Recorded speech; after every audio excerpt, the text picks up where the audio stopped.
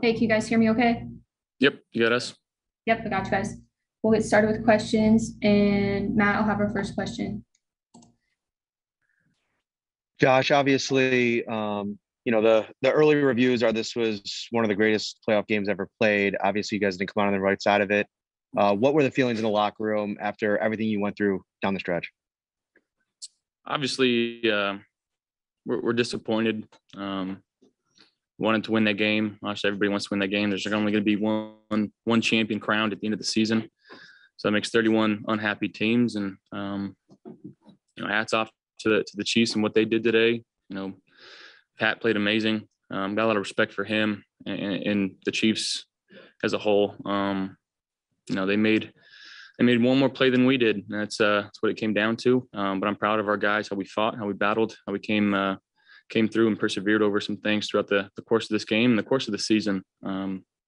It obviously it hurts. You don't like feeling like this, especially back-to-back years at the same place.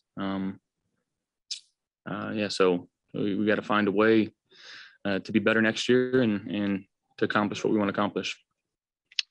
Gabriel, 4 touchdowns. Nobody's ever done that in the playoffs before.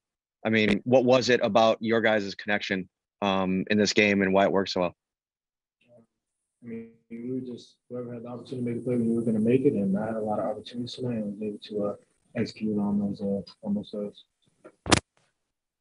Thanks.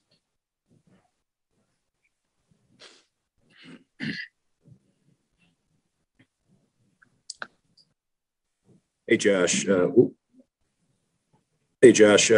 to ask you about those last couple of minutes, or I guess I should say about the last, fourth quarter plus. The offense seemed to be able to do whatever it wanted, and that has to be an incredibly powerful feeling. Can you take us into that feel, whatever rhythm you guys were in or whatever you were seeing out there, and take us maybe through that that whole sequence? Yeah, man, I think it started up front. Our front five did an outstanding job today against a really, really good defensive front. And then you look at outside, our guys are making plays, unbelievable catches, getting B's involved. Gabe making some unbelievable catches there. Obviously 4 touchdowns. You think he went 8 for 200 something. That's video game numbers, So we had our opportunities. We made some plays, but not enough to get the job done. Oh, that was it. I think I got muted because we have some background noise here, but no follow-up from me. Thanks, guys. Thank you. Josh, obviously you were able to connect with Gabe throughout the night. Is there anything they were doing, though, to take away Stephon that you guys couldn't connect more tonight?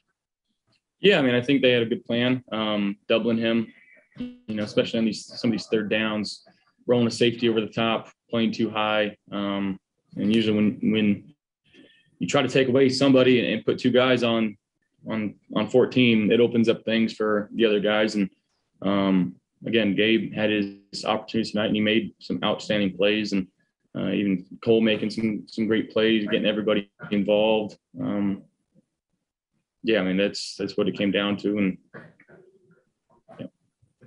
And then Gabe, can you take us through the 2 touchdowns after the 2-minute warning?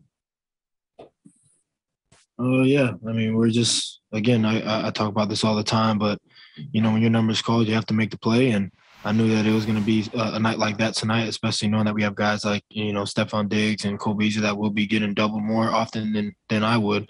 So I was just prepared for anything coming my way. And I was able to, again, make most of the plays that were called. All right, there you go. Bills deciding games by 1 possession. I mean, none of those other ones really matter. This is the one that counted, right?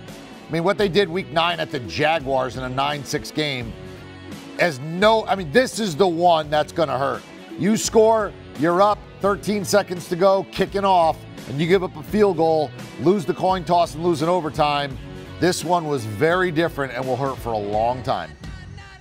Do you want a sports network that delivers everything that matters about the game? The highlights, the picks, the instant analysis, no yelling, no fake debates, no politics. Hit the subscribe button and never miss a moment.